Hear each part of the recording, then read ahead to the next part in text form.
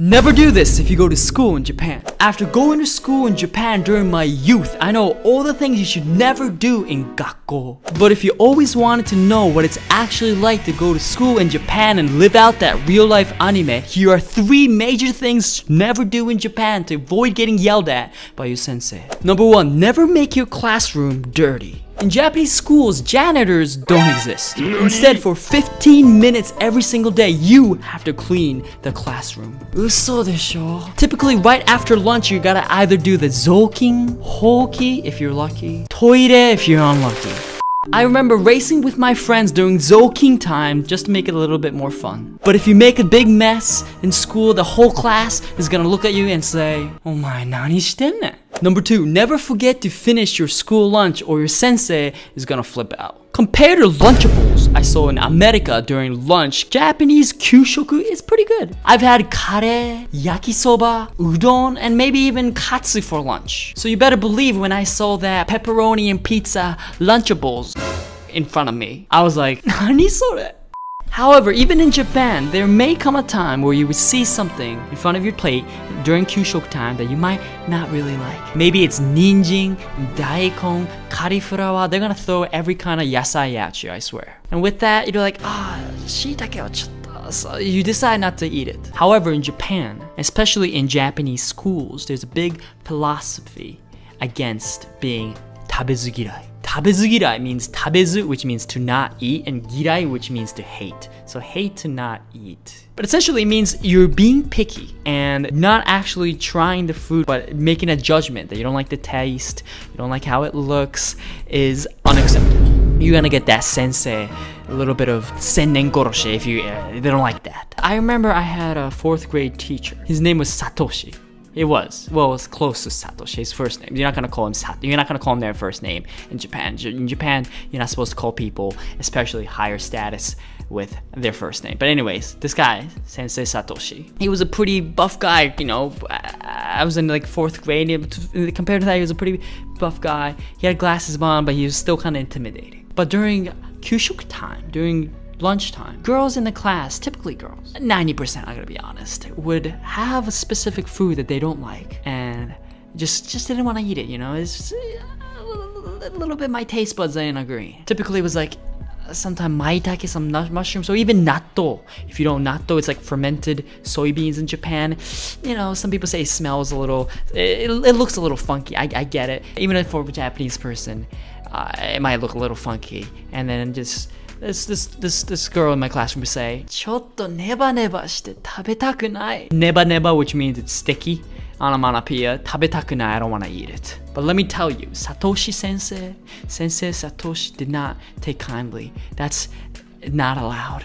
Leave a like if you enjoyed the video so far. It really helps out the channel. And if you want to be actually able to understand these pop-up Japanese phrases I say online and you don't know how to start learning Japanese, check out my Skillshare all the way from Hiragana, the first writing systems that allows you to pronounce and write each Japanese letter, and then Katakanas, which is the second writing system you also must know, which will allow you to write your own name, and then basic grammar so they could formulate all the sentences. I think it's one of the best ways to start off if you don't know how to begin. So one thing I would have to emphasize before I finish this story is that Japanese school lunches are completely different from American school lunches. Like, cafeterias mainly don't really exist. Like 99% of schools would, especially elementary schools, would actually just move your desk during lunch and make a little pods, like 4 to 5 students, and you would eat lunch together, even with your teachers. So teachers would move from pod to pod every week. So it could be kind of fun because you get to see them in a different light. And they actually eat the same kyushoku as you. However, because the teacher is there, obviously he's not going to be as strict as during class. He still has his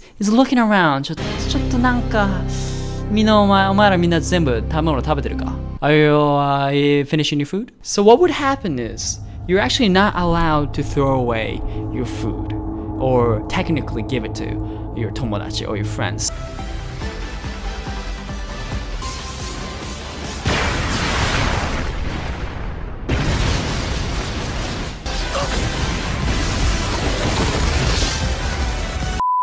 I remember this girl didn't like natto all the way after lunch after the cleaning time, and during period 5 of Sansu of math class, she still had her desk sideways. Everyone has it forwards and learning their textbooks. She still had it sideways with her kyushoku out, and with her just staring at natto, and just a little bit of tears in her eyes, just staring at it while everyone's learning math. Eventually though, she was able to consume and finish her food. So maybe it was a little bit of a traumatic experience, but you know, if you go to Japan, most people will be able to eat any kind of food. And you know, but culturally, I'm gonna be honest with you, if you don't have an allergy, they're not gonna tolerate that. But instead, you know, they might flip out if they see Lunchables. So, you know, you could say, hey, I don't want to eat this mushrooms, but you don't want to eat my Lunchables. So, I don't know if that makes sense. Now, if you were smart, you would catch your sensei, you know, looking away, talking to some other student, and then give the food you don't like to your classmates right next to you. You can't do that technically, but, you know, if you don't get caught, no, you didn't do anything wrong. Like, I was typically that guy in my pod because I was always hungry and I would just quickly, you know, just put it on. I'll eat it real quick. You could trust me with it. And also, one thing I remember is that every day you actually had to drink a glass bottle of gyunyu, which is milk. Which is kind of weird, but I don't know why. Number 3, never forget to join all sorts of school clubs. Firstly, school clubs or activities are called bukatsu in Japan, and Japanese students love it and they go ham. Let's go over sports that are popular in Japan, what kind of schedule with practice and games you will have to go through. The important thing you have to know about school sports in Japan is that it's a whole year round. So starting from all the way from middle school and high school, you have to decide which one sport you're gonna play, and you're gonna play that whole year round, even during the summer break. So basically, most of the time, you can only play one sport for the rest of your school days, school years, from middle school on, really. I know that in the US, you could play 3 sports. You could play a little bit of football, soccer in the fall, little wrestling, little basketball, basket in the winter, and then a little tennis or something in the spring. However, in Japan, if you play baseball, you're playing baseball in the summer. You're gonna play baseball when it's snowing out. You're gonna play baseball all the time. For this fact, I do get mixed responses from both my tomodachi in Japan and America. And sometimes Japanese people would say, I wish I could have played a little bit of tennis, a little bit of golf. You know, I feel like I had that in me. But sometimes my American friends would say, man, I wish I could have played football the whole year. I wish I could have gotten 37 touchdowns and 10,000 rushing yards. I would have been in the record books. A little bit of Ice Shield 21, if you know that manga, it's the OG manga, you better know that. You know, I could have been like that. Anyways, that is a key difference of sports you should know before going to Japan. The most popular sports in Japan from the ranking order is first kendo. Kendo is like fencing, but way cooler personally, I think. You get a legitimate wooden sword, and then you get to smack people, and you have an armor on, and you get to actually hit people. Now, unlike fencing, you can't just poke at them. That doesn't count. You gotta actually say, man, and you gotta smack them pretty hard for the points to count. I think one of the ways you could see in Gintama, you know, they did kendo style practices when he was young. Next, volleyball is pretty popular, both boys and girls.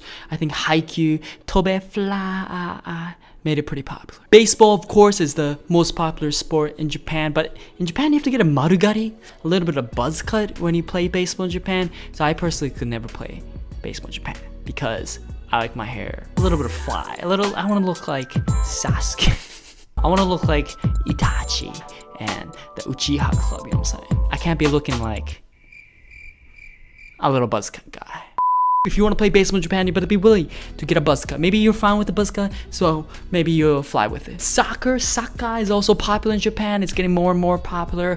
You'll see us in the Japanese World Cup. We could do it, Samurai Japan. And basketball and tennis is actually getting a little bit of popularity as well. Now, what if you don't want to play sports? Running around, being a little sweaty, you know, maybe a little bit of contact. It's not my thing. But don't worry, there's actually plenty of things that you could actually do that's not sports related. There's the manga anime-bu, in which you will analyze mangaka, anime, who made the anime, why did they choose that style. Essentially, I've heard that all they do is kind of just watch anime. Engeki-bu, which is a play club. You get to personally decide which play you're gonna do, who's gonna be the characters. I heard a lot of drama take place in Engeki-bu. I've heard a little bit of vicious character assassination. But anyways, if you like plays, you could try the engekibu. There's also the sadobu, which is Japanese tea ceremony club. You might be like, that's a little awfully specific, but Japanese people don't mess around with tea ceremonies. There's a certain way of handling and drinking tea and even making tea that will be pretty fun. You know, you already see, even in America, you see matcha and a little whisk, whisk, whisk getting popular, you know? Imagine that times 100. Keion gakubu, which means like high-pitched sound club, but essentially means you get to make your own rock band, literally, with one drummer, one bassist, one guitarist, one singer, and then you get to basically just act like you started a rock band. And you get to perform during club festivals, and people actually get pretty lit. People actually go out there, and you know, they're pretty good. Of course, Jujutsu Kaisen's Horabu horror club do exist. Japan has a long history of spirits. I mean, Jujutsu Kaisen, the spirits in Jujutsu Kaisen is essentially just horror spirits that Japanese people sometimes suspiciously believe in. So there's a lot of old buildings that you might like to go. Also, Japanese haunted houses are terrifying. So Japanese horror clubs are pretty big because there's a lot of long history in Japan. So there's a lot of horror related things that you might witness. And non-sports clubs, you could actually choose more than one, and you could actually do it with sports clubs. So sports clubs, you can only choose one, but non-sports clubs, if time permits, you could choose multiple. Finally, if you don't want to join any clubs, then you could join the Kitakubu, which literally means go home club, in which after school ends, what you would do is walk out of the school into your house and chillax. Basically, you're not in a club. I don't know why they call it a club. Like, bu means club in Japanese, so they just say bu. Kitaku means to return home, so return home club. But people do call it that. Kitakubu. Oh, kitakubu deshita. Oh, I was in the club of going home. So it's not a club. Subscribe to join the Nakama. Leave a like if you haven't already. It really helps out. And peace.